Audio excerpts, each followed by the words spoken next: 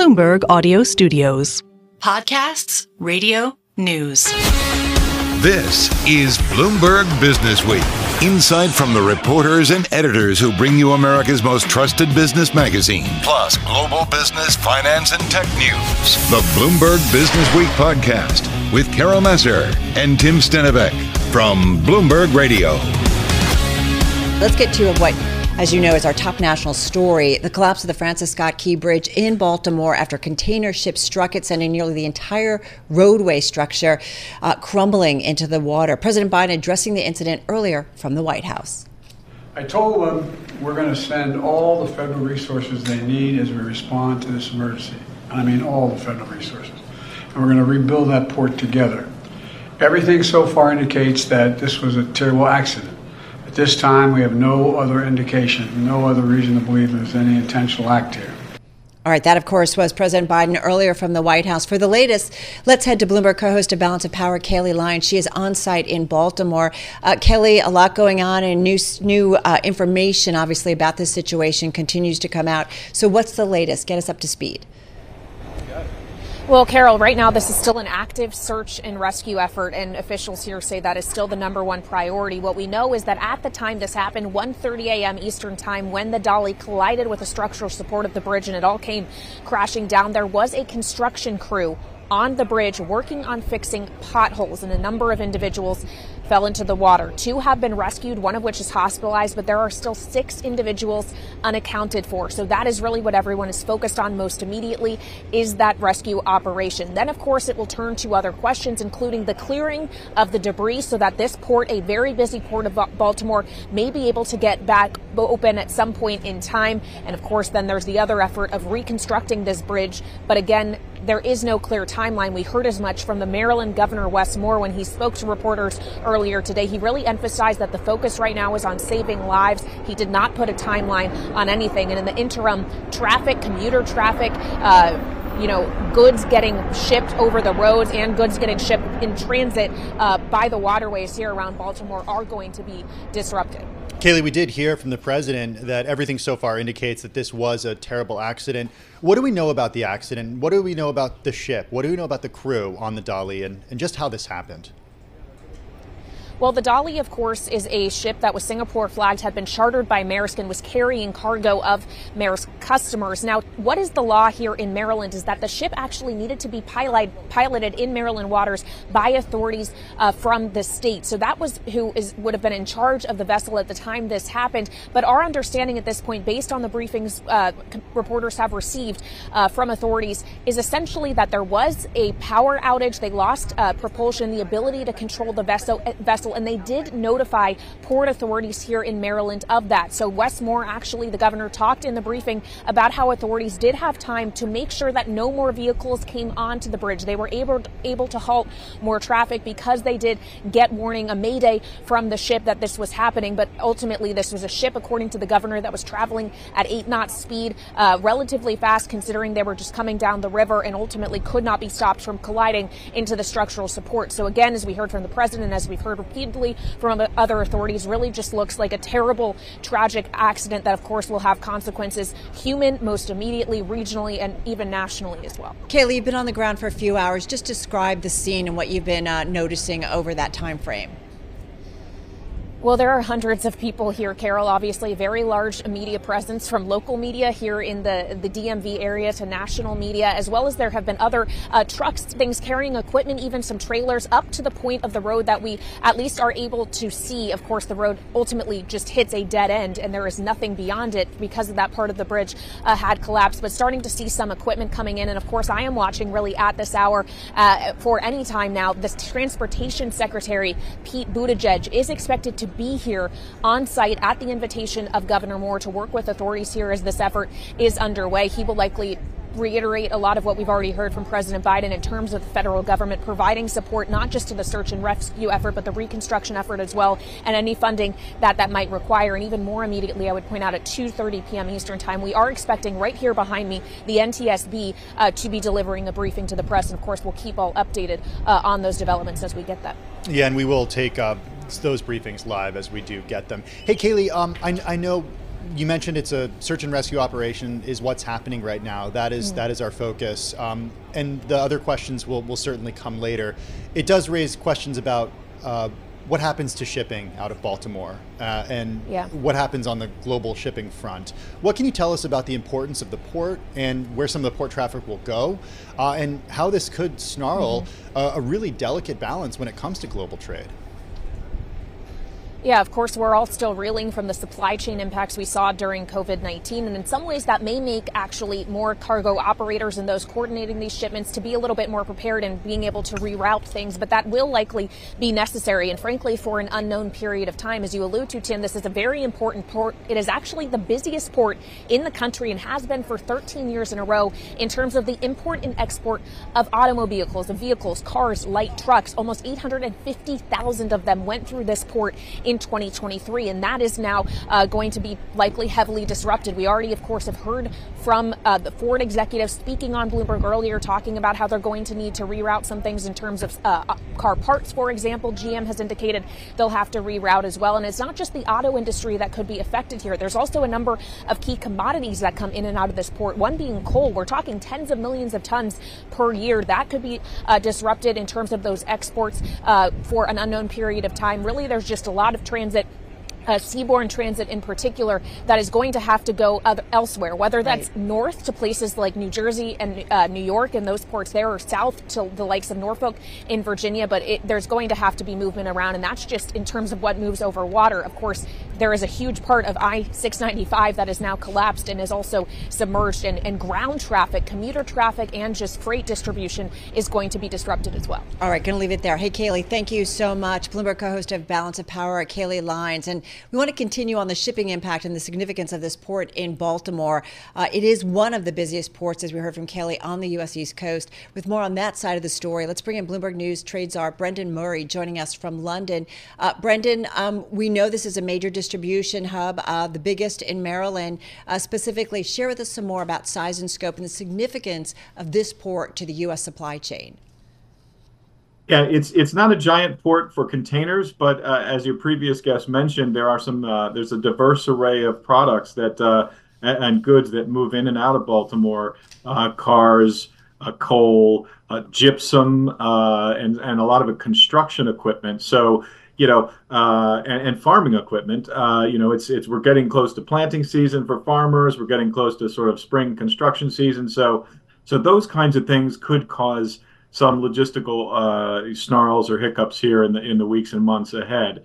A lot of this cargo will be diverted to places nearby, like New York or Norfolk, Virginia. Although one of the major car terminals that would be an option for Baltimore is in Brunswick, Georgia, and so that's hundreds of miles to the south. So you can imagine the delays that are going to be involved in shipping something from Georgia up the East Coast as opposed to bringing it into Baltimore. So it's those kinds of wrinkles that are going to have to be worked out over the coming weeks. But they're still sort of untangling the mess. The port itself, some of those auto terminals are on the ocean side of the bridge, so they're not going to be affected. Some of it is on the other side of the bridge, which is apparently going to be closed for a long time. So there's still a lot of details to work out about the extent of the disruptions, but there are going to be some at least minor disruptions for a while, and they may sort of snowball if they can't work these out here over the next couple of weeks. Yeah, that's what I wanted to talk about. You use terms like hiccups and snarl and wrinkles. At what point do they become bigger disruptions that can affect the greater U.S. and perhaps even global economy? Is that possible with a tragedy like this?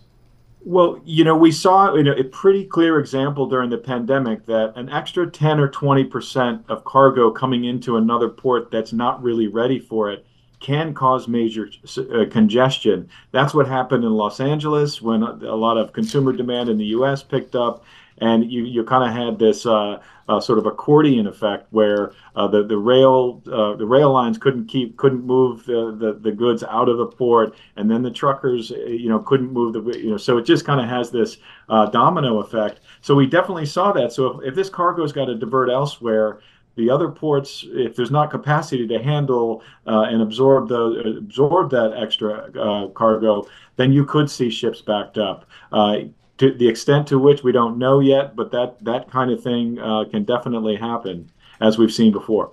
Brendan, too, and I think, and you note this in your story, let's not forget that, distribution warehouses, right? It's always, we talk about it as a great real estate play. A lot of investors do, but nonetheless, there are some massive distribution warehouses from the likes of Amazon, FedEx, Under Armour, Home Depot, car companies, like around that area in particular. So I guess we're all kind of waiting to see what those companies maybe say specifically about that, but that's another aspect to this story. Oh, absolutely. I mean, these distribution centers are, many of them are automated. So, you start throwing curveballs at them like this, and, the whole system can kind of lock up. So there are definitely going to be problems regionally with shipping around Baltimore and the sort of the Philadelphia to Washington corridor. The truck traffic is going to be, all the hazardous materials have to go over that bridge. That bridge now no longer is passable, so it's going to have to go somewhere else. It can't go through the Baltimore Harbor Tunnel. So, you're looking at, a lot of extra traffic is going to be pushed on different roadways. And, that's the middle of the Eastern Corridor where lots of goods flow north and south. But as you said, still a lot to work out. And we'll find out whether or not what could be minor disruptions become something much more major. Brendan, thank you so much. Really appreciate it. Bloomberg News Trades Czar Brendan Murray joining us there from London. You're listening to the Bloomberg Businessweek podcast. Catch us live weekday afternoons from 2 to 5 p.m. Eastern. Listen on Apple CarPlay and Android Auto with the Bloomberg Business app. Or watch us live on YouTube. Okay, let's get a check, though, on the trade on this Tuesday. With an update on that, back over to John Tucker. All right, the major averages, Carol, still higher right now. The advance for the S&P 500 and the NASDAQ Composite Index approaching 10% since the start of the year. After the two-day pullback, stocks, again, they were advancing today. And the best performing stock in the S&P 500 right now, McCormick, it is up over 9% right now, closing in on 10%. Again, that's the best performing stock in the S&P 500 after delivering an encouraging sales update. Worst performing stock right now, that belongs to United Parcel Service, 8% lower. Their revenue target beat estimates, but Wall Street analysts kind of underwhelmed by the performance there. S&P 500, 8 points higher right now. That's up 0.2%. 52.26 on the index. The Dow Jones Industrial Average up 67 points, a rise of 0.2%. The NASDAQ right now 40 points higher. That is up 0.25%. And we check the markets for you all day long, right here on Bloomberg Radio. I'm John Tucker, and that is your Bloomberg Business Flash. Carol and Tim. All right, John Tucker, so appreciate it. Hey, John, of course, breaking down the trade. Don't forget, we did get some economic points earlier today, some data points. It's a busy, chock-full week, if you will, of economic data points. We had U.S. consumer confidence holding steady in March. Americans were sanguine about their current situations, Tim, but grew slightly more pessimistic about the outlook. And then new orders placed with U.S. factories for durable goods, that rose in the month of February for the first time in 3 months. So suggesting that firms are somewhat optimistic about the direction of the U.S. economy. On that, gold earlier extended Monday's gain ahead of key U.S. inflation data, which we get on Friday. That could provide traders with a firmer view on when the Fed will start cutting interest rates. Gold did pair most of those gains, but still near an all-time high of more than $2,200 per ounce. All right, so with a look at kind of the broader macro environment and also the precious metal space, we welcome the president of world markets at EverBank. He is Chris Gaffney. He's here in studio. EverBank, by the way, noting on its website, $36.2 billion in assets and $27.9 billion in deposits as of the end of 23. Chris, nice to have you in studio. How are you? Great, thanks. It's great to be here. Well, it's great to have you here. And I have to start, you guys think about the broad macro and things kind of coming at us. And I am curious if you have any thoughts about what's going on in Baltimore right now. We're looking once again very deeply and closely at U.S. supply chains. And I'm just curious if you have any thoughts in terms of your world and how you think about it might impact potentially if we see some supply chain disruptions in terms of higher prices, inflation, and we know the story here. Exactly. So, it will definitely lead to, if anything, higher inflation and a higher inflation reading with supply chain disruptions, which could lead the Fed to stop rate cuts or actually pause on their planned rate cuts. Right now, we believe that the Fed pretty much has a predetermined rate cut path, and it's really looking for reasons to knock them off their path instead of reasons to cut. And I think June is definitely on the table, and they're going to look to cut in June. And how many do you think the Fed will do this Well, year? they're still saying 3. And not every member of the Fed. Right. And they pulled back a little bit on their 2025. I think it's really dependent on, where they believe inflation, where this next PCE report comes in. They ignored the last 2. And they seem to be tending to look to let inflation run hotter for longer. Because they believe those longer term inflation expectations are anchored, right? They're sticking to that. And they are in kind of a situation where with the amount of debt that we have here, they need to lower interest rates, especially before it really has an impact on the global economy. And you're talking US about the cost of servicing that debt. Exactly. That cost of servicing debt is going to take more and more of the budget, of the U.S. budget. So by lowering interest rates, they'll have less debt service cost.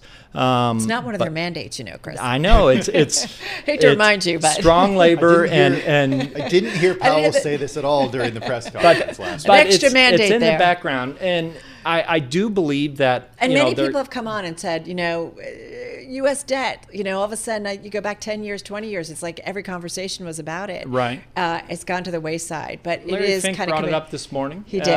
And by cutting rates, they'll ease that debt service. And I really think that from what Powell was saying in his presser, they're going to let inflation run a little hotter. I think they'll adjust their inflation target. I don't think 2% is realistic, and I think they'll adjust their inflation target up. What that does to the markets, is 2.5%, 3% inflation going to kill the markets? I don't think so. And I think they continue to lower rates. Why do they have to make that adjustment? Is it because the macro factors say we're in a very different environment post-pandemic? I think this is sticky inflation, and I think the interest rates are going to settle at a higher level than the market's expecting right now. Because of the higher inflation, the stickier inflation, and because of macro. What is it that's changed in our inflationary environment?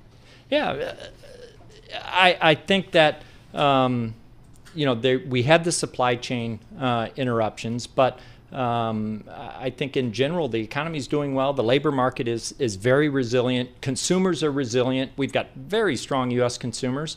They don't seem to be adjusting their spending. Confidence, while the longer term confidence is questionable, U.S. consumers are still very strong. So they're going to continue spending. We see services continuing to, inflationary pressures on services. Any supply chain interruption, that's going to add to inflationary pressures also. So let's get to gold and precious metals. Yeah. Given the narrative that you just gave, why are we seeing gold near an all-time high? Well, absolutely. It's kind of an inflation hedge. Mm-hmm. Traditionally it's shown as an inflation hedge. But what we see on EverBank's World Market Desk is individual investors concerned about the global economy. They're using it as a uncertainty hedge or a catastrophe hedge. And we're seeing people come in, individual investors come in and want to own a hard asset. One of the things that propelled gold to the record levels was central bank buying. And central banks were switching their reserves out of U.S. dollars into precious metal, into gold. And I think some of the consumers are starting to do that also. And wanting that hard asset, wanting the diversification, outside of just owning their traditional asset classes. Chris, because you do see so much on that platform, quantify it for us. Is it back to levels we saw pre-pandemic? Is it, give us an idea of, if you're seeing buying, how much has it kind of picked up in terms of frequency? Well, the physical buying isn't quite back to the levels we saw, post-pandemic. We went through a silver shortage and we saw spreads on the physical silver widen dramatically. They're not back there yet. The spreads are narrower. Demand is up though, and we're seeing more and more demand. And talking to individuals, It's more about concern about where the global economy is and the U.S. economy, the valuations on the equity markets, seeing maybe some overvaluation there, and really pushing people to they want to have something to hold. So we're seeing the physical precious metals. We haven't seen so much the inflows into the ETFs. It's more the physical demand. Interesting. Okay, what about demand for Bitcoin? That's what I was saying. Like, because when Same thing? Yeah, well, when we talk about, some people come on our program and say, our bull case for Bitcoin is that this is literally digital gold. Right. Do you believe it is? No. I still Fixed think... supply. Yes. We know how much is there. Yeah, it's not controlled by any certain central government like fiat currencies are. So can't melt it does into share jewelry. some of those. It shares some of those. Is it a hard asset though? Is it, where is it? Where's it stored? There's question marks. We haven't had a Mt. Gox in a while, but questions about that it's in the ether. So I think for some investors, they feel it's an alternative to gold. I think the jury's out. I think it's got to establish there's a long history with gold. And so I think that is seen as the safe haven, the uncertainty hedge. People can trust that it's a hard asset. It's there in their portfolio. I still feel Bitcoin is more speculation, especially with the volatility it has. You guys don't offer it on your platform, do you? No, we do not. We do not deal in cryptos. Yet? We do not deal in I mean, it's, we're a bank. So we're not encouraged to deal in the crypto sphere. Right There are traditional banks getting into crypto. Sorry, go ahead, Carol. No. Well, I was just going to save 30 seconds because you guys are a bank and you do see so much. I mean, how do you describe the economy? And forgive me because we only do have about 30 seconds left. Not a problem. So, I think the U.S. economy remains strong, mainly on the back of very strong and resilient U.S. consumers. Labor market's still good. So, we'll see the higher interest rates have not had an impact yet. And I think the Fed is still going to go ahead and cut and trying to get us to this Goldilocks scenario where they can cut rates and still keep inflation down while a strong labor market. So no stress points real quickly? Oh, there's the debt. The debt levels and on both consumer and government is really the stress level, and that's the real question mark. And then, of course, the geopolitical tensions. So appreciate it. Thank you so much and for going along with us because we know we had a lot of breaking news. Chris Gaffney, thank you. President of World Markets at EverBank, joining us in studio. Driving in my car, I turn on the radio. How about you let me drive? Oh, no. Who's gonna drive you home? Honey, please, I'll do the driving. Drive on. Excuse me, I want to drive. You drive, say you crazy. It's the question that drives us. This is the Drive to the Close. That funky music will drive us till the dawn. On Bloomberg Radio. All right, TikTok, everybody. Just about 7 minutes left in the Tuesday trading session. And for a second day in a row, we're seeing some selling here into the close. We're pretty much just around our worst levels, if not at our worst levels, as John Tucker just mentioned, for the S&P Dow and the NASDAQ 100. So let's get to our Drive to the Close guest. We got with us Leo Kelly, founder and CEO at Verdence Capital Advisors. He joins us from Hunt Valley, Maryland. Leo, good to have you back with us. Look, before we talk markets, you're joining us from just north of Baltimore, only about half an hour from the collapsed Francis Scott Key Bridge. We've been covering the story all day. We're thinking about everyone affected by the tragedy. Just give us an idea about how important this bridge is that crosses the outer harbor. Well, it's the east side of Baltimore, and it is a significant thoroughfare. So the disruption is going to be pretty extraordinary, especially because the folks on either side of that bridge, the next path from one side to the other is a long commute. Plus, you've got the port shut down. So it's an extraordinary event. Obviously, it's at the front of everybody's mind here in Baltimore and in the surrounding area. So we're praying for the folks that are impacted, both now and over the next the next couple of years. And Baltimore didn't need this break. So we're hoping this will be a quick recovery, obviously. Yeah, we do too. And we've certainly heard from the president, from the transportation secretary, and other officials saying that this is going to be certainly priority, and they're going to commit whatever efforts and I guess money, it sounds like, in federal funds to get this done as quickly as possible. You know, having said that, Leo, and we know that there's still a lot to be known, and there's, lives that we're waiting to hear if there's been, lives lost and so on and so forth. But it made me kind of think, we live in a world where we are constantly reminding that things can come at us from unexpected directions, different magnitudes, different scale, if you will, but it kind of keeps us on our toes. And we're waiting to assess how much of this might have an impact on the U.S. supply chains, and a lot to be known. And obviously, the longer it's a problem, the longer it, or the higher potential for it to become a supply chain problem. Having said that, how do you think about kind of where we are in this market environment? Does it feel tenuous at all? Does it feel like sure-footed? How do you see it? It does feel a little bit tenuous. Today's activity aside, it does feel a little bit tenuous. And I think it feels tenuous because you have a pocket of the market that's running up to extraordinary levels. I think the last time we were on, we were talking about some of the AI bubble that was brewing. And we're really at this interesting tug of war right now. The Fed is still trying to battle back inflation. Inflation is being very persistent. And we've talked about this before. It's just because there's so much capital flushing around in the system. So the market is excited about the fact that the economy is being resilient. It's excited about the fact that inflation has slowed, but I would stress slowing inflation is still inflation, and the Fed is still fighting it. So I think one of the challenges that the economy has, that the market has, is that when the Fed gets more aggressive, inflation does slow, but then we start to see an economy showing danger signals. So the Fed slows down or stops rates. I mean, this concept of 6 rate cuts this year I always thought was absurd, because as soon as you start to get the least bit dovish, the inflation numbers start to signal higher again. So this is going to be an interesting tug of war with valuations higher. And we haven't had much volatility since October. I do think this is a time for discipline, quite frankly. Hey, Leo, very briefly, what are some of those warning signs that you're starting to see, if any, right now? Well, I think you have a mixed message around the economy. Small business confidence has been down. Inflation is going back up. We get mixed messages with the ISM surveys versus the employment numbers. So I think that's one of the first challenges, right? Some of the lead indicators. And so really what's interesting about this current economic data that's coming out is anybody who wants to come to a conclusion can find the data. If you want to be positive, you can find the data. If you want to be negative, you can find the data. Where I'm concerned is that inflation has remained persistent. Got it. And the Fed keeps talking about the fact that they're going to cut rates, and they just started to get a little more dovish. Okay. Forgive us, Leo. We've got to run. We'll check in with you soon. Leo Kailey, founder and CEO at Verdence Capital Advisors there in Maryland.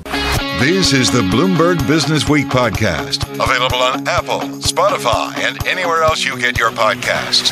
Listen live weekday afternoons from 2 to 5 p.m. Eastern on Bloomberg.com, the iHeartRadio app, TuneIn, and the Bloomberg Business app. You can also watch us live every weekday on YouTube and always on the Bloomberg Terminal.